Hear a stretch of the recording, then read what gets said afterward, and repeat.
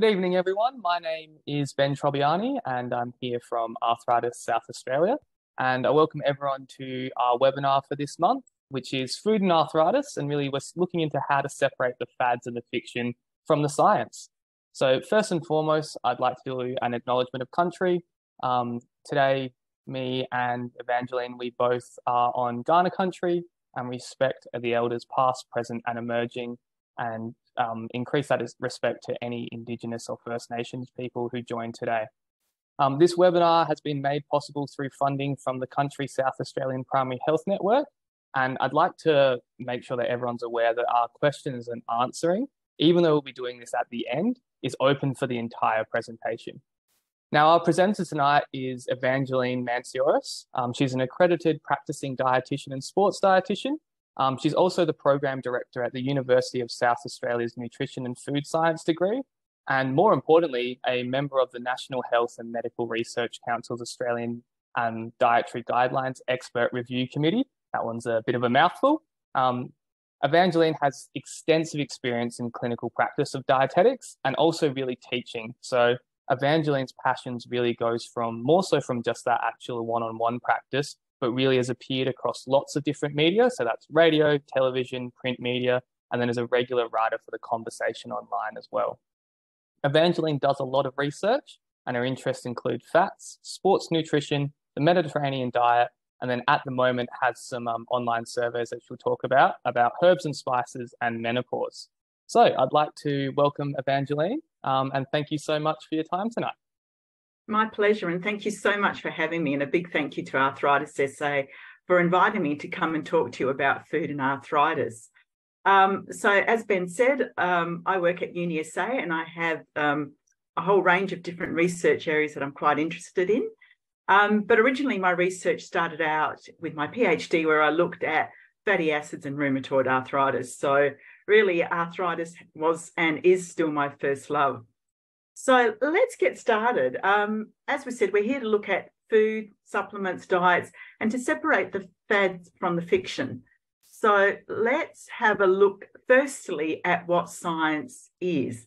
Whenever you mention science, people get really, oh, that's so confusing, we don't understand it. And so it is viewed as a terribly complex thing and that you need a science education to understand it. But I just want to delve into it a little bit and tell you exactly what science is. So science is the systematic process that we use to understand the natural world around us. And it's often through observation first, and then through observation, we develop experiments to test what we want to find out, and then we analyze it, and then we use what we call evidence-based methods to test and refine the potential explanations that we have for what we're looking at. And the evidence-based methods are things that have already been accepted in the science world and that other people have used, and we know it's a true way of finding out the answer. Now, that still might confuse people as to what science is. So I'm going to go the opposite and show you what science isn't, and that might give you a little bit more clarity about what science is. So science doesn't care how we feel about things. So for an example, you might have picked from my name that my background is Greek. And one of the most famous Greek desserts, of course, is baklava. And the fact that I like it, even though I'm a dietitian and I've got a PhD and I know all about the way that fats and foods interact with our body, it doesn't matter what I think about it. Science will still tell us that having baklava every day is bad. So that's the first important thing. Secondly, science isn't what your mother tells you. And I'm a mum, and I probably wouldn't say this out too loud to my kids, but this is the important thing. It's not what your mum tells you, and it's not even what your grandma tells you either. And then if we push it a little bit further, a lot of people find out things from neighbours, but science isn't what your neighbour tells you either. And this is probably the big one, where a lot of the fad and confusion comes, is that science isn't what celebrities tell us. And this gentleman is quite a famous celebrity and, a very good cook, but has delved into the health arena. And, with all the fines he's had to pay for the products he's been trying to sell, this is just to remind you that what celebrities tell you isn't science either. And it's certainly not what food companies tell us. I don't know how well you can see this ad, but it's an ad by a very famous soft drink company, and it says, no added preservatives, no artificial flavours, the real thing since 1886. And whilst they may consider the products they put in there aren't called preservatives or artificial flavours, it's really not an accurate depiction of their product. And science is certainly not a personal anecdote or a testimonial. Now, I'm not sure how many of you remember this young lady. Her name is Belle Gibson. Probably about 6 or 7 years ago, she was given awards for being the most inspiring woman that you've met. She claimed that she had cancer and that she was able to reverse the cancer by clean eating. And clean eating means just, eating food that is unprocessed. And the sad thing here is that she actually convinced people who were suffering from cancer to stop taking their treatment and trying the clean eating approach to, treat themselves from the cancer with, quite disastrous impact on a couple of people who actually died from it. A couple of years later, she was actually found to be a fraud and to have lied that she originally had the initial cancer diagnosis. So we've got to be really careful about the sources of information and who's telling us. Science just reports the facts. It's totally objective. As I said at the beginning, it doesn't care what we think. And science is certainly not what you are told on Facebook. So there's lots of stuff that goes on Facebook. It's most often never verified, and it's either put up by celebrities or influencers who are paid by companies to represent the products that those companies make. So always being cautious there. But John Cleese has, almost 6 years ago, 2016, maybe a few years than 6, he said, I would like 2016 to be the year when people remembered that science is a method of investigation and not a belief system. And that's probably the most important thing. It's, as I said at the beginning, it's the way we look at problems. It's the way we look at the world around us. And it's not about what you believe, because science doesn't care about what you believe in. So with that, there's this lovely pyramid here that shows us the types of evidence, not evidence, which is problematic to listen to. And up the top, it's wellness bloggers, celebrities, personal anecdotes. They've got cousins, best mates, brother's girlfriend. Dr. Google. Dr. Google might give us clues about what's happening, but it's certainly not an evidence base because it's not able to put it into the context of who you are and your personal medical background. And it goes on to show you all the different things. And it's also not an N of one study. So just because one person does something and has an improvement, which might be really real, it doesn't mean that that one person, that result in that one person can be translated to a whole group of people or even to a larger population. But this is what we do rely on for our evidence when we're talking about science. And this might be a little bit hard to see, but right at the bottom, we have background information, experts' opinion, and non-evidence-based guidelines. And an expert opinion would be someone like myself. So you can see, even with me being an accredited dietitian, working at, the NHMRC level, looking at dietary guidelines and a lecturer, my opinion still is very low on the evidence base. What I'm able to do, though, is interpret the evidence, and the evidence is what we see above there. So individual case reports, case series or studies, cohort studies, and they're what we call observational studies in science. So we don't change anything in those experiments or those studies. We just look to see what's happening at a population. And from that, we get really good clues, and then we decide to do an experiment. And those are the experimental studies you see there, the non-randomized controlled trials or the randomized controlled trials. Excuse me. And then up the top, we have critically appraised literature and evidence-based practice guidelines, systematic reviews, and meta-analyses. And these are where whole bodies of work, so lots of different, for example, randomized controlled trials are pulled together. And we can look at the evidence to see what all of those studies tell us. Even just picking one of those studies isn't good enough because it's effectively cherry picking for perhaps the result that you're keen to see. So most of the evidence that I am looking at today is what we'll consider mostly systematic reviews or meta-analyses or evidence-based practice guidelines. So let's go through these a little bit more carefully now and talk about what we've got. So firstly, we're here with Arthritis SA, and I think we all know that the problem with most of the inflammatory conditions and arthritic conditions that occur is the inflammation. Now, we must remember that inflammation is a normal part of the body's immune response, and it's there for the body to self-protect itself and to remove any harmful stimuli and to begin the healing process. And when we talk about inflammation, there's two types of inflammation. The first one is the acute inflammation. And this is what starts really rapidly, and it quickly becomes severe and then it resolves. And a good example is when you scratch yourself and you have a deep scratch and you've, unsettled the skin or perhaps even cut the skin. And you'll see that initially the skin will go red at that site and it will get raised. So you see a bit of swelling. And that's because what the body is doing is sending out messages to the immune system in the body to come and protect that area, because there's a potential enemy that's gotten into the body. And so it has cell mediators, which cause all the cells to that site to defend.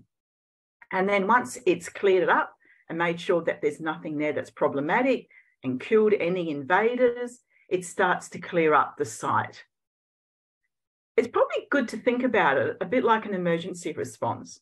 So, for example, there is an alarm that goes off in a building. It alerts the police.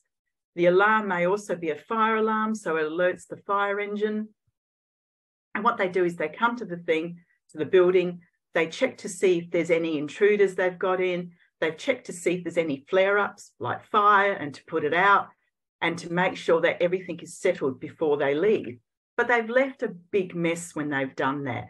And that's when and I've forgotten the name of it, it's the service that comes in and clears it up afterwards. They fix up the doors, they might put false doors up to lock the door.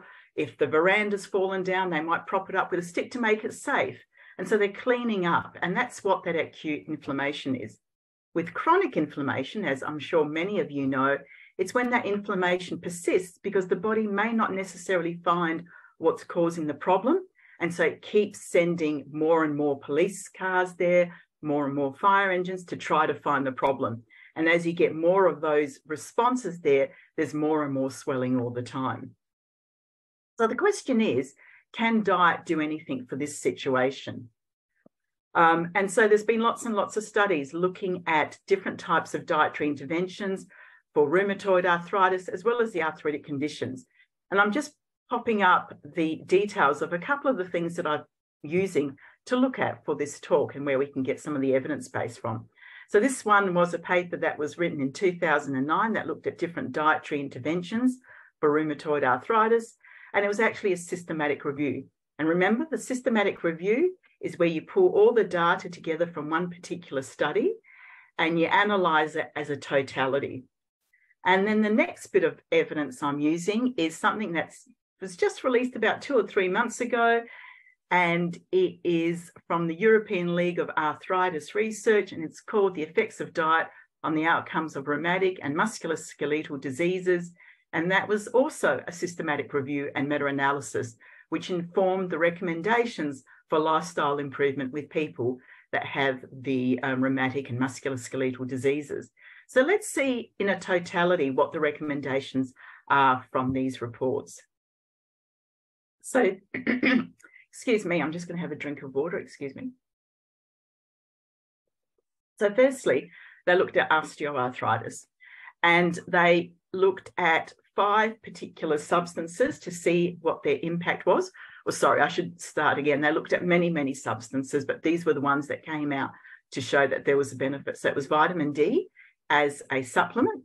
Some of you may know that vitamin D is something that we synthesize from our skin being exposed to the sun.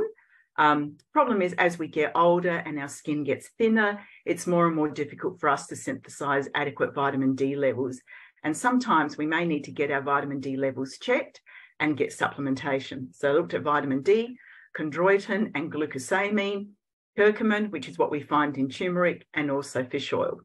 And chondroitin, of course, is what we find in shark cartilage, and glucosamine is a glucated sort of protein unit. And what they found with all 5 of these was that there was moderate quality evidence which supported a small positive effect on pain and function associated with osteoarthritis. Now, the reason they said moderate quality evidence makes it sound a little bit negative, but what this means is that when they looked more closely at the studies that produced the results, they found that they didn't follow the scientific methodology as well as they should have. And so, for example, one of those things might be that people knew which supplement they were taking. They knew whether they were taking the active form or whether they were taking the placebo. And if you know what you're taking, that can influence you, and that's why we have placebos. Other problems with the studies might have been, for example, that the people that assessed their disease activity knew which groups they were in. So sometimes these problems in the studies can be a big problem, and sometimes they can be a little problem. But altogether, they said that these studies produced moderate quality as opposed to high quality or low quality. So that can change in the future as more studies are done in a better way. But at the moment, that's where we are with this. And it's a small positive effect. So what that means is you can probably try these supplements for a few months and see whether you get any benefit from them. And normally we do say 2, 3, 4 months, because sometimes it takes that long for them to start acting and having an effect in the body. So that's those 5 there. And we'll come back to fish oil a little bit, because that's probably one of the ones that has more evidence than the other. With curcumin, as I said earlier, that's what we get in turmeric. It doesn't, and normally in those studies, they used supplements where they knew exactly how much curcumin was in the supplement they were taking. So they weren't adding lots of turmeric to their cooking or having turmeric lattes. It was actually through supplements. And once again, one of the problems with curcumin and turmeric supplements is that they may not all have the same active dose. Now, with rheumatoid arthritis, as opposed to osteoarthritis, they looked at fish oil and found that fish oil, once again, there was moderate quality evidence for a small positive effect on pain for omega-3 fish oils. So once again, what you might want to consider doing is trying fish oil for a few months and seeing whether you get any benefit from it. And this is probably the one that has the most evidence behind it, although it is moderate quality, but also where we have a really good understanding of the biological process of it.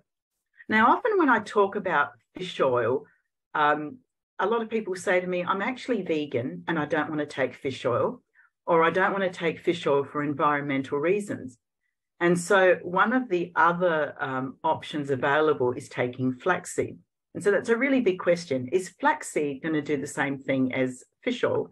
And so I just want to look at that a little bit more closely so that you can understand the difference between these two. And we will have to go into a bit of the science, but I will make it really easy and step through it really slowly for you so that you can understand it. So fish and flaxseed contain a fatty acid in it called alpha-linolenic acid, or we call it for short ALA. And it's of the omega-3 family, which is the same fatty acid family as EPA and DHA. And so you can see at the end here, and if I point to, don't know, yes, I can use my pointer here. You can see that it's an omega-3 because it's got N3 at the end of each of those. Okay. But seed, and it's also found in green leafy vegetables, and a little bit of it is also found in walnuts. Now, EPA and DHA, which we refer to as the long-chain omega-3 fatty acids, are found in fish and fish oil. They're also found in breast milk, so a really valuable source for, a really good reason for babies to be breastfed. But what happens in the body is, if you eat ALA, you can convert it to EPA and DHA, but whoops, sorry guys, pressing all the wrong buttons. It has limited conversion in humans. That means we need to consume lots and lots of the flaxseed to get similar levels of EPA and DHA if we just consumed fish or fish oil. And there's a further problem. It's more of a problem in males. So this is quite an interesting evolutionary thing. And we think this is linked to the hormones. So men make even less EPA and DHA from ALA. And in particular, they make the, trying to get my arrow there, they make the EPA, but not as much, but they make even less of the DHA. And it's thought to be an evolutionary reason because women, because of pregnancy and making babies, continue to make brains throughout their life, in the babies. And DHA is the fatty acid that you mainly find in the brain.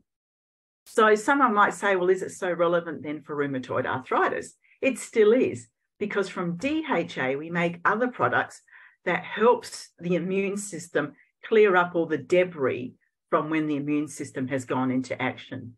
So in fact, both EPA and DHA are important for resolving arthritis and inflammation. So while ALA is going to be a useful source for people, it's not going to be a really good source as it is consuming EPA and DHA directly. And this puts a lot of people who've decided to become vegan or vegetarian for either, ethical reasons around the animals, the fish in this case, or the impact it has on the environment, in a really difficult position about what they do. They are developing other sources of EPA and DHA through microalgae and through yeast, and they're starting to become available on the market.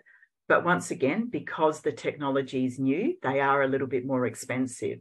So that's a decision that people can start, might need to think about. What we do know with people that take fish oil for rheumatoid arthritis is a small effect, but a positive effect, which is great. But what it also seems to do is delay the introduction of other drugs. So it takes you a longer time to step up to the next line of drug treatment for rheumatoid arthritis. So, perhaps one way of looking at all, if you should take these, is going, okay, well, I'm not keen to take it because of my philosophical reasons, but then if it stops me progressing to the next drugs and needing further sorts of treatment, what's the impact of that? And it does get really complicated, but that is how ALA, EPA and DHA works. And I hope I've explained that well, and I'm sure there'll be questions and I can go back over it again if I've confused people over this. So the next question people ask me is which fish oil. So if you're okay with taking fish oil, and this is also relevant for any yeast sources or microalgae sources that you might use, is which one. And it really comes down to price and acceptability. So you can get liquid fish oil, but some people find that a little bit more challenging to consume. When I was taking the liquid fish oil, I just got to the point where I just, opened up the bottle, took a swig out of the fridge. I know you're not meant to take swigs out of bottles, but I was the only one that was taking it, and then having some orange juice to follow that down. So, you could kill the taste in your mouth. Other people can't do that, and so they're looking at tablets. So it's all a matter of working out which one is the cheapest for the dosage of omega-3 fatty acids that you've got in it. And there's lots of different ones on the market these days. There's the regular retail fish oil, which is about 30% omega-3. And for 1 gram of fish oil, you get about 300 milligrams of EPA and DHA. And then there's what they call double strength or triple strength omega-3 fatty acid supplements. And I don't know what Omega Via is. It must be another brand. I don't know that it's available in Australia. And I'm certainly not recommending that over any other type of fish oil. But then there's others that are even higher. But as they get more concentrated, they also become more expensive. So it's worthwhile checking out the brochures, going online, seeing what the different pharmacies are selling for them for and getting best bang for buck. But how much do you need to take to get this effect? When we've looked at all the studies, it seems you need somewhere between 0.4 to 6 grams of EPA per day, which is quite a bit. So if you're taking, the 60% one, that's almost, 10, 12 tablets a day, which is a lot. And that's why the liquid is easier for people. So the median amount they found in the studies was about 3 grams per day. So if you're taking the regular strength omega-3 fish oils, that's about 10 to 20 grams of fish oil per day that you need. So we know that fish oil obviously comes from fish. So does eating fish have the same effect? And absolutely, you can consume fish, and it's actually a really good idea to try to get some of your fish oil fats, some of these omega-3 fats from fish. And the reason I'm saying that is because when they've looked at evidence about omega-3 fats that we find in fish oil, as well as providing benefits for arthritic conditions and inflammatory conditions, we also see that there's benefit in heart disease. But the interesting thing is, whilst fish oil supplements provide benefits for people with arthritis, the benefits don't seem to exist for fish oil and heart disease. So it only seems to be if people eat fish that they get a benefit in reducing their risk from heart disease. So that means there's something else in that fish that is having that effect on heart disease. So it could be the type of protein it is. There could be another nutrient in fish that we don't know about yet. So my best advice would be to mix up and replace some of your red meat meals, and we'll see why else this is important later, some of your processed meat with fish, and then supplementing that with fish oil. So what I do is typically I have fish, might have it 2 or 3 times a week. And on the days that I don't have fish, I would take some fish oil. So that could be a strategy. But depending on how severe your disease is, you may need to take fish oil every day. So the type of fish that's going to be best, and obviously, is the fatty fish, because the fattier they are, the more of these omega-3 fats they've got in them. And the fattier fish are the smellier ones, because the smell actually comes from these omega-3 fats. So fresh tuna, salmon, bream, snook are all good. Canned salmon and tuna are also good. Canned salmon is probably the better one because they keep more of those omega-3 fats in the salmon as opposed to the tuna, where they seem to cook it out a bit. One of the interesting things is a bit of research I'm doing with some researchers from Adelaide Uni is looking at how climate change, and particularly the temperature of the oceans, may be affecting omega-3 fats in fish. So there's a whole lot of concerns about how climate change and the environmental changes we're seeing will be impacting on these sorts of fats that we, our source of it is from the fish. And so that's why the work on microalgal sources and potentially yeast can be really important for us to see what might be happening there. When this review also looked at other inflammatory-based diseases, they looked at all 5 of these: systematic lupus, spondyloarthritis, psoriatic arthritis, scleroderma, and gout. They found that there was no benefits from taking any other supplements. So once again, we've got to evaluate that in the way that the study was done, where they considered the quality of the studies. And sometimes if there's only 1 or 2 studies that have been done on a particular supplement for a particular disease, it's really difficult to make any recommendation from it because 1 study is simply not enough. With Sjogren's syndrome, this is another interesting one where mainly the treatment is around the symptoms of the syndrome. So one of the problems is we get, the dryness, you get dry mouth, throat, and nose. And so the dry mouth reduces the ability to produce saliva and to swallow foods. So frequent drinks are important, and having drinks with your meals, having moist foods. The omega-3 fats in like fish oil may be beneficial for joint pain once again. And if there's other problems that arise, such as weight loss because of the fatigue and the problems with swallowing, it's best to get individualized dietetic support from an accredited practicing dietitian to look at how to solve these problems at the individual level. Then we've got gout. We like to call gout the disease of the kings. So here we have, and I've forgotten his name, it is King Henry, trying to remember all the kings. So he was known for having gout, and it was mainly because of the large volume of food he used to consume. He was quite morbidly obese, and, it was purely down to the large amounts of meat that he used to eat, and as you can see from this diagram here. So with gout, what we need to do is manage acute attacks, and prevent further attacks with the use of medications. But the other important thing that comes with it is the other risk factors for gout, which is high lipids, so high cholesterol, high triglycerides, high blood pressure, and potentially diabetes or, borderline diabetes. And so these can all be managed with a balanced diet as well as managing weight to minimize all of these.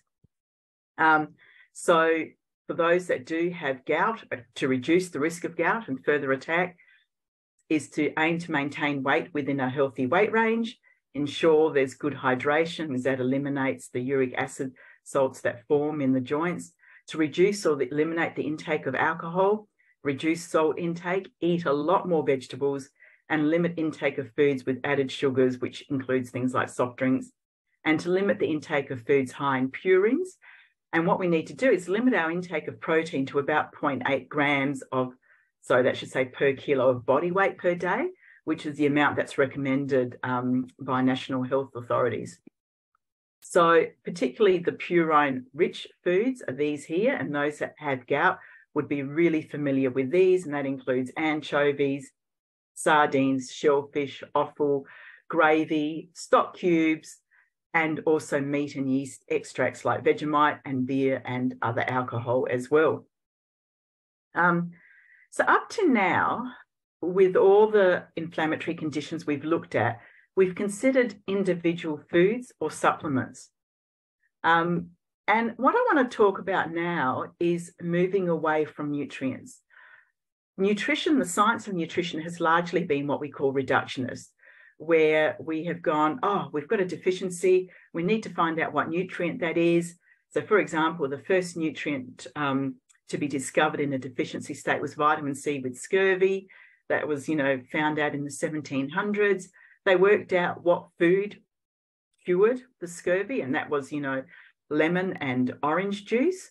And so we created this area in nutrition where people were like, let's find out what nutrient we're missing, and we're going to try to replace that nutrient either through a supplement or through a food.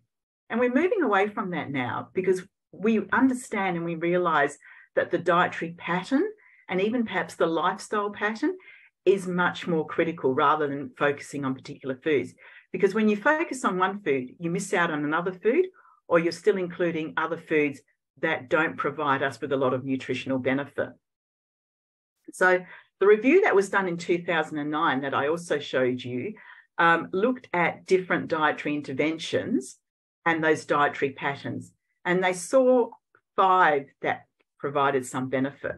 So the first one was a low meat or a plant-based or a Mediterranean diet, all roughly the same thing. And what they're able to show, an RCT from Sweden showed benefit on a Mediterranean diet for 12 weeks, for just one study. They showed improvements in a lot of those self-assessed health questionnaires related to rheumatoid arthritis. They also showed reduction in inflammatory activity, improved physical functioning compared to the controlled diet, but this only became evident after about 6 weeks of consuming the diet. That's why we say you need to give things a bit of time to help the body to change to the new areas. And this dietary pattern is thought to work because the high level of monounsaturated fats, also the high level of antioxidants you're consuming through all the plant foods you're eating, and a reduction in the meat intake, saturated fat, and also ultra-processed foods. The second the rest of these dietary patterns actually are all a bit, difficult to follow, but they did look at them. And one of them was an elemental diet. And that's when you just simply consume amino acid, carbohydrates, and fats, not as food. So quite a horrible diet. And I'm really pleased to say that they found no difference in that, because I would hate to put someone on one of these sorts of diets. Then the third diet pattern they looked at was an elimination diet, where they tried to get rid of all the really allergenic foods that occur in the diet. And this was only one study. They did those that were in the experimental study in the elimination diet did do a little better, but not much better. But it was also really badly executed study. And once again, this diet is really difficult to eat. It's very plain. It's basically, steamed chicken with fruit like pears, potatoes, rice, white bread. So it's really bland, almost a white sort of diet, because it doesn't contain any allergens in it, and very difficult to follow, and also not very enjoyable. And then the fourth pattern they looked at was the vegan diet. This is somewhat similar to that really high plant-based diet or Mediterranean diet, but there was no animal protein in it. And there's only been 2 studies that have looked at that. And they compared 12 months of a vegan diet to ordinary diet. And there was about 20% improvement in signs and symptoms, but that wasn't statistically significant. And it was also, once again, poor quality studies. And then the last pattern they looked at, which is hardly a dietary pattern, it was fasting for 7 to 10 days and then 13 months on a vegetarian diet. There was 2 studies that looked at that, and they found moderate improvements in pain. And fasting's always been something that's come up. A lot of people ask about it. And we generally don't recommend fasting because of the problems. Well, there's many problems. The first one is if you go into a fasted state, the medications you take are going to act a little bit differently in your body. So you need to talk to your doctor about that and about which medications you may need to change or stop or alter. So it's a little bit dangerous from that perspective. But also it's not highly sustainable. There are a lot of sort of fasting intermittent dietary patterns that people consume where they try to have the 5 and 2, where they eat more on 5 days, they eat normal amounts in 5 days and eat a little less on the other 2 days. And those are probably okay to do. But once again, you do need to talk to your doctor if you're on medication for anything for those. So the pattern that came out the most successful and perhaps the most palatable for people in all of those was the Mediterranean diet pattern. I just want to look a little bit more closely at what the Mediterranean dietary pattern is. Now, most people think it's gyros, which it's not. The other thing people think is you can just pour a bit of olive oil on all your food, and it's not that either. So let's have a look. When people do follow, and I guess the benefit is we do see lower patterns, risk and prevalence of rheumatoid arthritis and osteoarthritis when people follow a Mediterranean diet. But even if the evidence isn't of that high quality we're after, what we also know is that it also provides benefits in a whole lot of other conditions, which some people may have along with their inflammatory conditions. So metabolic syndrome, it provides benefit for heart disease, it lowers blood cholesterol, it lowers blood pressure, it can reduce the severity of obesity or overweight, it can reduce your risk of getting diabetes or improving your glycemic control, your glucose levels if you have diabetes. It provides cognitive benefit. I've got depression there, but we also know now it actually improves your cognitive ability as you get older, and it also reduces the risk of death. And the impact on these conditions is quite marked with the Mediterranean diet. So, as I said, what is the Mediterranean diet? And this is a really complex slide, sorry, but I wanted to get it all on one for you to have a look at. So we can see up here in this pyramid, at the bottom here, they've got dancing and movement. So activity is really important. So I said that we're increasingly looking at dietary patterns as a way of improving health. But the other important thing is the other lifestyle factors, such as activity. So physical activity, eating together meals. So we call that the conviviality of meals. And also here there's, we've got dancing, but we've also got more structured sports as well. And for the elderly who won't be involved in structured sports, going for walks and always socializing, which is really, really critical as part of the Mediterranean lifestyle. Then the next thing we see is this really, overwhelming level of vegetable and plant food in the diet. All the different colors, and each different color in food has a different bio-nutrient in it, which is beneficial for your health in some way. Bread is also consumed. Whole grain, wholemeal, multi-grain bread is what we're after. And also consuming olive oil. Then we have fish and seafood. And then white meat and dairy. And then right up the top is red meats and sweets. And they're eaten not very often. So if we look at actual amounts, high in whole grains, bread, pasta, grains, about 5 to 6 serves a day. Fruit, 2 serves a day. Vegetables, 5 to 7 serves a day. And ideally cooked with olive oil in a tomato-based sauce with onion is one of the features. Legumes, lentils, baked beans, red kidney beans, all those sorts of beans and nuts are really important. They also provide really good cognitive benefit as well. Fish and seafood 2 or more times a week if possible. Dairy, preferably fermented. We seem to see increased benefits with fermented dairy, which means your yogurt and your cheeses, because the fermentation changes the structure of the fat that's in that food, which provides increased benefits for reducing inflammation and also benefits for heart disease. Extra virgin olive oil. Now, the level that's consumed traditionally in the Mediterranean diet is quite high. That should say mils, sorry. This is 60 to 80 mils a day, which is 3 to 4 tablespoons. But if you look at the rest of the diet, it's the only source of fat that is consumed in the diet. And if we analyse the diet of average Australians, they would consume about 60 to 80 grams of fat, but a lot of that fat would be from meat and, takeaway foods and sweets and chocolates and all that sort of thing. So most of the fat needs to be extra virgin olive oil. Slow cooked foods is also important because when you cook foods really quickly, you increase what we call the Maillard reaction or the browning, and that seems to also have some pro-inflammatory properties. People also like to think that when I recommend the Mediterranean diet, it means they can have a lot of wine and particularly red wine, because everyone goes, oh, red wine is okay. And it's even up the top here in the pyramid. Now, recent evidence from World Health Organization shows us that alcohol is actually a known carcinogen.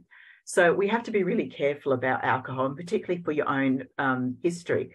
So if you are going to consume alcohol, and I'm certainly not suggesting you should start, if you're not, it should only be consumed with meals and less than a glass a day. New guidelines on alcohol from Canada recommend that people drink about 3 glasses a week, okay? Because once you get above that, you've increased your risk for many diseases, including cancer. And then red meat to be consumed about once a week, and sweets and processed foods less than once a week as well. So that's what the Mediterranean diet is. Probably not what people were hoping for, but that's what it is. And what's come out with evidence from the Mediterranean diet is that there are anti-inflammatory foods and hence anti-inflammatory diets. And if we combine everything we've seen from the evidence about individual foods and supplements and diets, you come up with this, what we call the anti-inflammatory diet, which is effectively the Mediterranean diet. So as we said, high in fish, extra virgin olive oil, fruit and vegetables, all colours, nuts, seeds and beans, as much variety as possible. And don't forget the herbs and spices. They are really critical for providing flavour, but they also contain a lot of bioactives in there, which are going to be useful. And that's actually one of the studies that Ben was mentioning earlier that we're looking at, is to see how many herbs and spices people are eating. And this sort of diet is, is what we see in the Australian Guide to Healthy Eating. And I'm sure many of you have seen this diagram before. It tells Australians what they should eat to reduce their risk of disease by about 50%. So that's quite marked. So we've got all the foods here that we've talked about. It's basically the Mediterranean diet with very small amounts of red meat. But what we've got in the corner here, and you can see I've got it, whoops, point on this wrong thing. I've got it in a red circle. These are what we sometimes call the sometimes discretionary or processed foods. And I've just blown them up so everyone can see them really closely. And these are also known as ultra-processed food. And in the last year or so, a lot of evidence has come out to show us that ultra-processed foods are actually proving to be really bad for health. We also can refer to them as pro-inflammatory foods. So whilst up to now I've been talking about anti-inflammatory foods, there are also foods that drive inflammation even higher. And it's for a variety of reasons. These foods, for example, soft drinks, lollies, cakes, biscuits, are high in sugar and added sugar. It's the added sugar in food that's problematic. They're also very high in salt. So even your cupcake here, which you might think just has a lot of sugar, also has a lot of salt in it. And the other thing that they're high in is saturated fats. And these three do drive inflammation. The other problem with ultra-processed foods or processed foods is that the structure of the food has been changed. So because it's been mashed, it's been manipulated by the processing techniques, it doesn't resemble the original food that it was. And that, the food matrix being disrupted, affects the way that the nutrients interact with your body, and it can also drive inflammation. And I was talking to Ben earlier, and I said, I had to include a slide because it just came out today, this paper. And what it's looking at is how ultra-processed foods may drive the inflammatory process. And it's a really big area of research. So the first thing is that it might be the nutritional quality that's becoming problematic. So you've got all the trans fat, the saturated fats, salts and sugar, which are affecting it.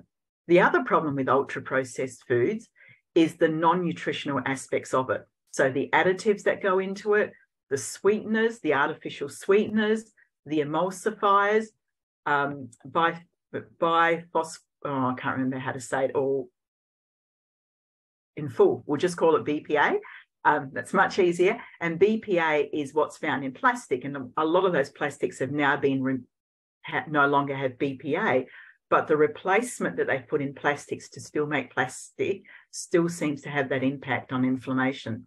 And then, of course, acrylamide. And acrylamide is formed when you cook carbohydrates at really high temperature, such as hot chips. And that's why hot chips are a sometimes food or a discretionary food, and potatoes are actually a vegetable. And the other way that these impact is by the gut microbiota. So all of these nutritional and non-nutritional things impact on the microbiome, or the bacteria that we have in our gut. And this affects the way our body defends itself, the inflammatory response. But what the other thing is, if you're eating a lot of these ultra-processed foods, you're eating less of the foods that are high in fiber. And while people think that having, shots of bacteria and, probiotics, fluids or tablets is the best way to improve your microbiome, it isn't, because the microbiome actually needs food to survive in your stomach. And the food it eats is the fiber from all the plant foods you're consuming.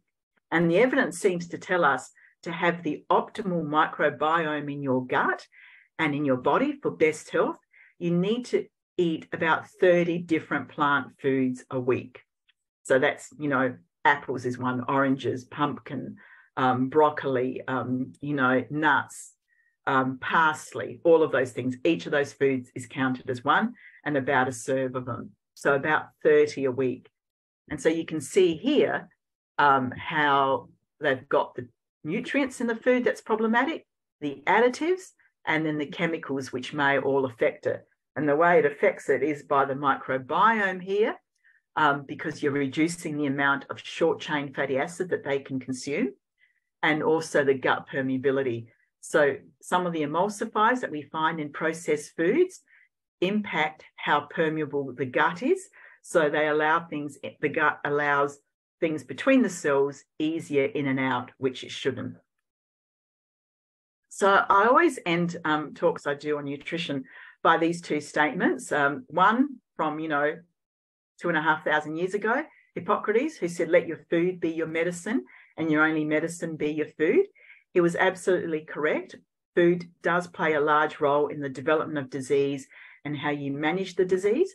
But I think what I'd like to add to Hippocrates, which is a bit cheeky to add something to him, is also the lifestyle. So we know that activity, physical activity, is really also important for all these things that we've talked about. And Michael Pollan, who much more recent, is a sort of political food writer who said in 2008, eat food, which means don't take supplements, not too much, so that you can control your body weight, and mostly plants. And that's probably the most succinct, accurate dietary advice I've seen. So yeah, we'll end there. I think we might have some questions. Right, Ben? We most certainly do. Thank you for that, Evangeline. That was fantastic. I think you covered a lot of the questions that we get a lot on our information line, and a lot that I get at community talks and things like that, but covered it in the really scientific way and understandable. So that was fantastic. Thank So you. we do have a few questions and they are open for everyone else who's attending. We've got about 10 or 15 minutes. Yeah. The first one is that we had this one come in earlier that it seemed to this person that the advice really, especially online, was to mainly eat the good foods per se. And then they were thinking that maybe this would be, a little bit boring and not so much a balanced diet. Is the motto that it's really all things in moderation? Yeah, although look, I hear that so often. And when people say all things in moderation, what they're hoping for is that it includes a little bit of ease. And the evidence is showing that even if people meet the Australian dietary guidelines and eat their fruit and vegetables, even having 1 to 2 serves of these ultra processed foods can still be bad. And I guess I'd like to challenge, and I know I've been a dietitian for a long time and I'm totally biased, that notion that it's, the good food might be the boring food, because I just want to point out some cultural foods that are going to be really healthy and also really yummy. So Mexican, right? Lots of vegetables in there, grains, rice, bread, herbs and spices. You can vary the amount of chili that you put in there. Avocado, really yummy. Indian, with all the different curry styles they've got. I would just hold back on the amount of coconut milk and coconut fat that goes into them. But there's certainly a lot of red-based curries that are also really yummy. And then, look, I just think about all those beautiful fruits that are available and we're so lucky to have here in Australia. Your berries, your pineapples, your mangoes. And we're certainly not saying don't eat processed foods, but I think it's probably about becoming a little bit more selective and going, well, look, yeah, I eat lollies, but they don't really do much for me. Maybe I'll make that sometimes food something really special that I really enjoy. So, a really nice cake or a really nice, tart or something, or I'm going to get a really nice piece of dark chocolate rather than, your cheap and nasty chocolate. So sort of rethinking what we think is delicious. It's more so that holistic approach about it all, and rather than putting things in good and bad categories, thinking about it overall more so. Yeah, absolutely. So, having whole grain toast with your favorite flavored jam. Perfect. Yeah. We've got an interesting one. And this person is asking, does vitamin D help with rheumatoid arthritis at all? Yeah, no, the study didn't show an effect, but that might be because of the limited number of studies that are looked at it.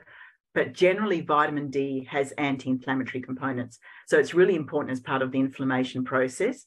So for anyone who's probably, if you haven't had your vitamin D tested, you should probably get it tested, particularly as you get older, if you're avoiding the sun more for, skin cancer concerns and all that sort of stuff. Because if your vitamin D levels are low, it's a problem for all of the inflammatory system in the body. So I wouldn't want it to be low and have arthritis, is my answer. Good answer for that one. Another person is asking specifically about the Mediterranean diet. Does that apply to older people as well? Is there an age range or is it just everyone? It's everyone. Look, when they did the initial studies in the Mediterranean diet, it was in the 1960s, so it was post-World War II, and they compared the health of the people in Crete with others in other European countries.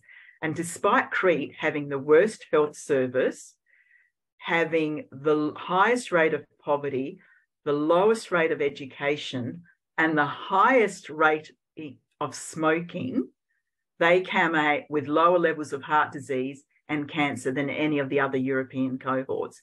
And they did look in the elderly population. And what we see in the elderly population is it seems to protect against muscle loss as well. It improves cognitive benefits and all that as well.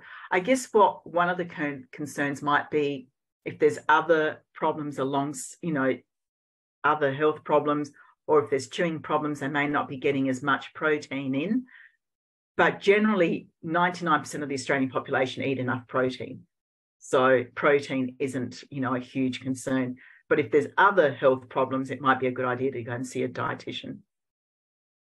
Perfect. So pretty much any age range, it's the recommendation. Absolutely. Any age range. Someone's asking if you can please elaborate on the slow cooked versus fast cooked and then some examples of each. Right. Okay. That's a good question.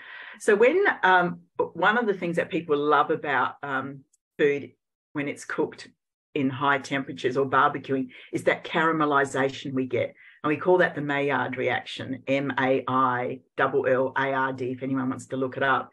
And it's that caramelization forms what we call in science something called AGEs, which is advanced glycation end products. And what that seems to do is increase inflammation reactions and increase the aging of the body. So fast cooking is barbecuing at a really quick temperature, where it gets brown quite quickly. When they get blow torches and they torch the pavlova and the meringues, that sort of thing. So the slower you cook your food, so casseroles, stews, soups, which are on a low constant heat and reduce that caramelization, seem to be best for health. And it actually becomes more problematic as you get older and your renal function declines. So really critical, not really critical, but as much slow cooked food as you can consume, the better it is. And when you think of those traditional Mediterranean recipes, people think of meat on the barbecue. That only probably happened about 3 times a year in the 60s in the Greek villages, because any animals they did have, they kept for, eggs or milk. But even when they did cook it, the lamb was cooked for a good 24 hours high above the heat. So it wasn't that quick cooking. So try to slow cook as much as you can. Perfect. This next question is an interesting one. I think one that when we do diet talks and things like that comes up and not always touched upon. Can you talk about dehydration and arthritis? Is there effect if people don't have enough water in their diet? Look, dehydration affects every body system. So we know that physical performance is impacted by dehydration when your levels drop by about 2%, which isn't a lot. And then cognitive function declines at 5%. So the body is accustomed to working in conditions where there's a certain level of hydration. So effectively everything is impacted. The only place where I would caution it is where people might have congestive cardiac failure or have renal disease and they're on water restrictions. So they should talk to their doctors about it. But you should be consuming about 2 litres of fluid a day, not water. You always hear it as water, but it's just fluid. So the fluid in your soup counts, the fluid in your coffee and your tea counts. I'm not going to count the fluid in your wine and alcohol because you shouldn't be drinking too much of it. Milk counts. So milk is a really good hydrating, fluid as well. And what you should see is when you wake up in the morning, your morning wee should be light hay colour. So check it out in the morning. Obviously, the hotter the day, you're going to need to drink a little bit more. If you do gardening or you go exercising outside, walking, all of those will affect your hydration. But just keep an eye on it and try to make that morning wee colour, morning urine colour, a hay colour, light hay colour. I'm getting mixed up with all the words there. About your professional opinion on sauerkraut and fermented foods, and probably more going into that gut biome. Do you have any comments on those? Yeah. Look, whilst I said taking capsules and little fluid shots of, bacterial probiotics isn't needed, certainly fermented foods are good because they do contain the microbiome in there. But the fermentation process also changes some of the nutrients to new types of nutrients. So, for example, kombucha, which is tea, when it's fermented, some of those antioxidants are slightly changed to form new antioxidants. So try and have fermented foods. You don't have to go for the really crazy stuff. Yogurt is fermented, cheese is fermented, sauerkraut, kimchi, kombucha, kefir, all those things. So you should be having some fermented foods in your diet. But I always go, look, eat the foods you enjoy within this circle here, this pie diagram. And if you don't like kombucha, and I don't like it, I find the taste a little bit weird, I just enjoy drinking tea. But you need those fermented foods, and then you need the fiber that bacteria will eat as well. That's really critical. That's a really good way of understanding it, because I know from especially the medical background, there's lots of interest in the gut biome, and there's always this focus on just the probiotics in fermented foods or even the tablets, rather than thinking about actually keeping them alive. So it's a fantastic way of putting it. Yeah, but absolutely. Someone's asking if you make your own cakes or sweets, and then you moderate the sugar in those, does that still come under the category of processed food, or is it a little bit different in those cases? Yeah, no, look, that's a really good question. I didn't mention what the definition of processed and ultra-processed foods are. And processed foods are things like, milk and yogurt and cheese, because we need a certain level of processing of food to get it from the paddock to the plate. Ultra-processed food, and the best example of describing it is potato crisps. So when you have potato crisps in a packet, typically what's happened is the potato is thinly sliced and then it's deep fried a few times to get that crispiness. But when you look at Pringles, those potato crisps that come in the tube, what's happened there is the potato has been turned into a powder and it's been mashed back into a shape and then deep fried. And that's ultra processing, where you can't actually make it at home. So ultra processed foods are those foods you can't make at home in a normal kitchen. So your cake, which is baked with, oil in it, or a polyunsaturated or monounsaturated margarine, is going to be fine. It's not what is, made out in the market, because it's not going to have additives in it like emulsifiers and preservatives. You just have, fruit, flour, egg, oil, milk, and whatever flavoring you want. And certainly if you can drop the sugar in it, that's great.